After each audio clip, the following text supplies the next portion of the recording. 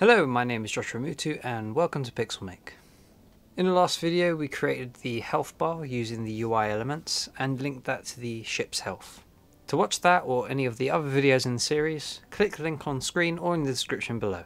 If you want to start from this point in the series, you could always download our project off GitHub, where you can download the project from any point in the series. The link for that will also be in the description below. So in today's video we'll be creating the Death Explosion particle for the Ship and Asteroids. The difficulty of today's video is going to be the fluffy difficulty, so it won't be that hard to do.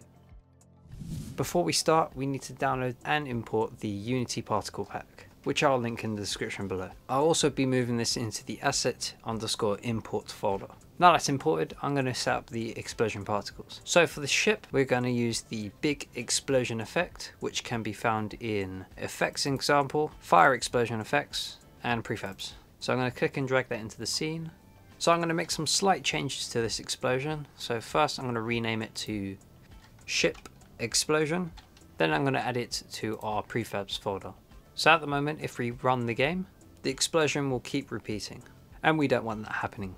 So to turn off the looping for all the particles, select the parents and all its child objects. And in the inspector where it says looping, uncheck that and it will turn the looping off. So now if we run the game, the explosion will only happen once. So I'm going to apply those changes. Also with the ship explosion, I'm going to select all of the objects apart from the parent, set the scaling mode to hierarchy so it scales with the explosion. Instead of running the game, you can also test out the particle effect by hitting restart or play in the scene view. So I'm going to apply those changes, and for the asteroid I'm going to use a slightly different explosion.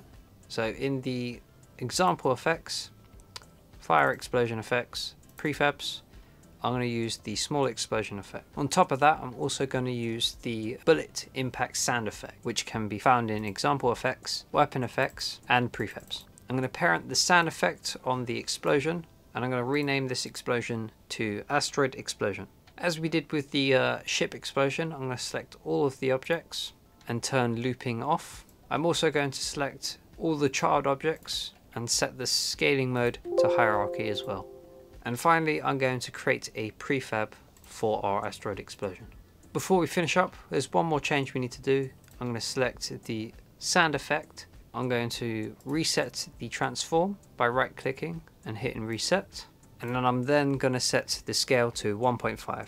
So that's all we got for today's video. So if we apply those changes, and in the next part we will be creating the code to spawn / instantiate the explosions on both the ship and asteroids when they die. If you found this video helpful, don't forget to subscribe and hit that notification bell to get the latest updates on our asset or any of our other content. Also follow us on Facebook and Twitter, and for a behind the scenes look at what we're up to, follow us on Instagram as well. All those links will be in the description below. My name is Joshua Mootoo and thanks for watching.